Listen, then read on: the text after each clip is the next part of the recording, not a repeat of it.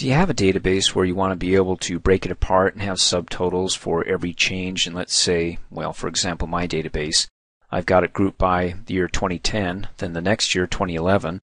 Let's say I want to add a subtotal in between those two groups, at the bottom of 2010 and then scrolling down at the bottom of 2011. Well, if I want to go ahead and break it off, I can right-click, let me go at 28 and insert a row there, and then go ahead and use the sum function and add up the income or the total sold, whatever I want to get for the year 2010. But instead of doing it that way, there's another way, and it's using the subtotals feature. Let me go ahead and hit the undo to get rid of that blank row. To use that feature, which will go ahead and total up the rows of related data.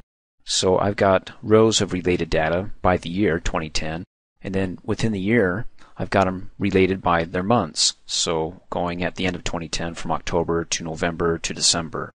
Just go ahead and click anywhere within your database. Come up here, click on the Data tab, go to the Outline group, and click on the Subtotal button. It opens up and it says, okay, at each change in what? Well, click on the drop-down arrow. It's based upon any of your column labels.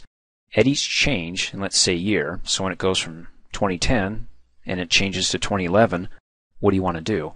I want to go ahead and use a function. Which function? Go ahead and choose one. I want to use the sum function. So at any time there's a change here, let's say I want to get the total income before each change. So down below it says, okay, well, what do you want to add the subtotal to? Or the sum function, what's it going to add up? Well, it's going to be the income column, or you can check additional column labels, but I just want the income. I'm going to keep it simple. Click OK, and there we go. If you scroll down at the change from 2010 to 2011, at the bottom of 2010, there's the subtotal. It added everything up above, and then of course you can scroll down, there's 2011, the subtotal, and then there's the grand total. Now if you look over to the left-hand side, it's got it in outline format. That means that anytime you see a minus symbol, means that it's expanded. If I click on it, it collapses that group, which is, in this case, the 2011 group. I can scroll up. We can collapse the 2010 group.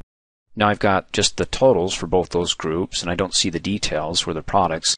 Of course, I can collapse that and just get the grand total. You can do it that way to expand or collapse by clicking on these plus or minus signs, or you can do it by level. If you want the first level, just the grand total. The second level, the subtotals, or everything, click on the level 3 option. Now if I want to go ahead and add additional subtotals, but this time not only at every change in year, but at every change in the month, so I can get a subtotal for October, November, and December, and so on. Then make sure you clicked in the middle of your database anywhere. Come back up here to the outline group, click on the subtotal.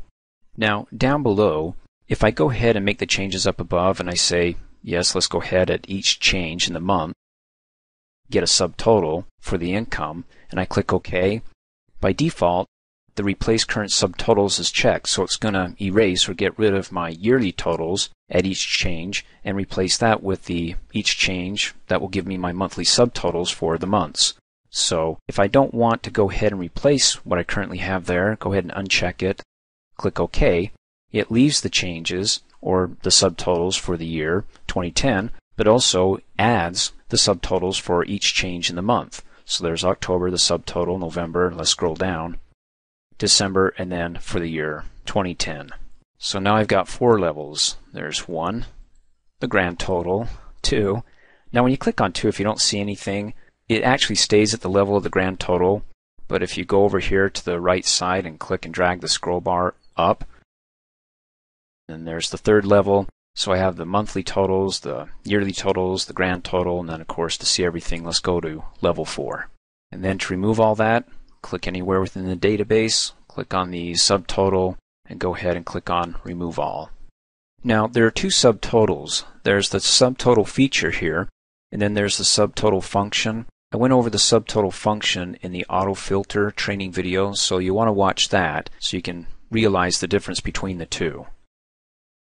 Thanks for watching. Hey, as a quick reminder, if you like my video, please give it a thumbs up. You can also click on me and subscribe to my channel, get notified of the latest videos, and for only $2 a month, you can have access to all my Microsoft Office training videos.